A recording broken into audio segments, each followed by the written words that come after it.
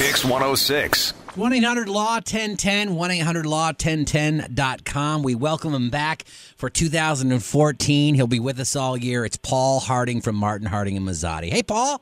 Hey, good morning, guys. Good morning. Hey, Happy New Year. How was it?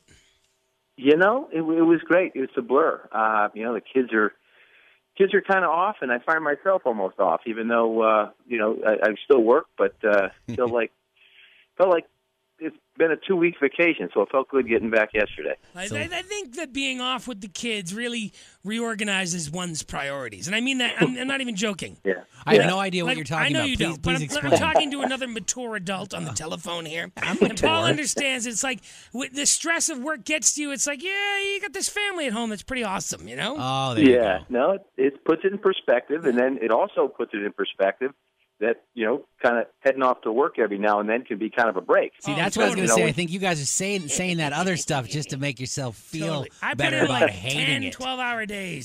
Yes. Right. Yes. Get home, sleep, come right back to work. Hey, so tomorrow it's the State of the State by the governor, and he's going to make this big announcement about maybe opening up the state of New York for medical marijuana and having 20 different hospitals be able to dispense it. We wanted Paul to come on here and ask the question, is he kicking the door open for the possible legalization of marijuana? Yes. He is. And as to where it goes in this state, I've looked at the other states. There's 20 states that allow medical marijuana, and of course Colorado now has gone full-blown recreational use. And there's been an incremental component to the lax standards in most of the states. So what he's starting with here, and maybe it's the end game, but what we're going to see tomorrow is going to be an outline of something pretty restrictive, but yet, as you say, the door is open. It's never been open before. The folks who are in serious medical We're talking about terminal stuff. I mean, Cancer, really glaucoma. major league issues, not like ADHD or depression or anything like that. Yeah, right. But why do you have to take these steps? Like, who is he appeasing by taking these steps? Why can't he just go, hey, let's go full recreational? Well, he's looking to keep winning elections, and he wants to kind of get it out there and maybe show the public that things don't fall apart, that life is as it was the day before he allowed this to happen. And maybe some of the good stories will come out where people have had relief during these times. And then we have a situation where, Wait, Paul, let me just really, before you go on, let me just go back. Please. You said stress. Do we know if it's going to be stuff like that, like psychological stuff? Yeah, we know it's not. Oh, we know it's not. Okay, good. Just want to make sure. California, I remember walking through California through it was just a boardwalk, and I saw, this is 2 years ago, and I saw like a tent put up, and there was a doctor. He had a coat on, and he looked like a doctor, a young doctor, and it said, medical marijuana. Are you stressed out? I mean, that was it. Are you stressed out? Well, look, I lived there for 2 years. I had a card. It was great.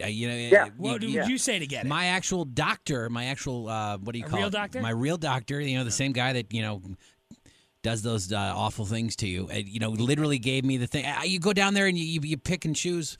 And frankly, they have marijuana for every kind of thing. And some of the things that I wanted it for worked.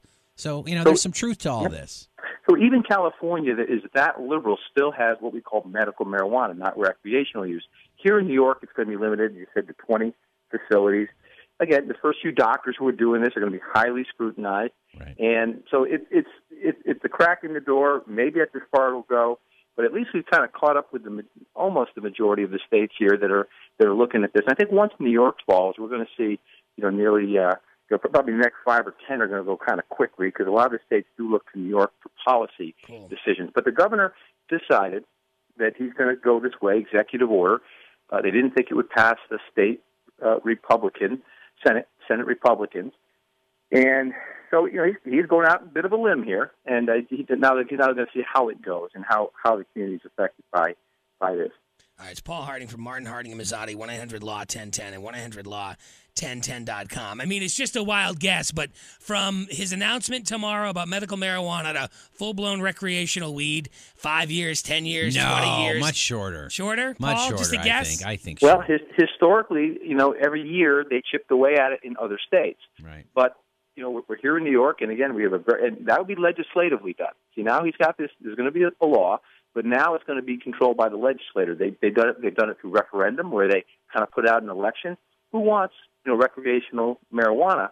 And in Colorado, 55% said yes, and that's what happened. Look, it's going to be a money thing. They're going to see how much money these other states are making. It's $1 million going to be a day. and it's going to go boom. It's going to be a lot quicker than it was at the beginning. We all bow to the Church of Greed. There'll be marijuana. There'll be casinos. It's going to they're opening it. It's the Wild West. Well, maybe we can all get together and work on our ailments together Kids someday. Smoking cigarettes, moms on stripper poles. Oh, it's a great country. Turn it into Vegas East. Paul Harding, 1-800-LAW-1010. Paul, thanks for joining us. By the way, did you do the phone thing for New Year's this year? Cabs? Yeah, oh, the cabs? we did. Yeah, we gave away hundreds of free cab rides on Huge New Year's success. Eve. We had about 16 operators. I was there for a while. There was a time when I would kind of stay right up, but I didn't make it too long. But that's a very great thing you successful guys program. do. Awesome. That's an awesome thing Well, you thank guys you. do. We'll talk to you again next week, all right, buddy? Sounds great, guys. Thank you. Log on, listen loud, classic rock, and Quinn and Cantera at iHeartRadio.com.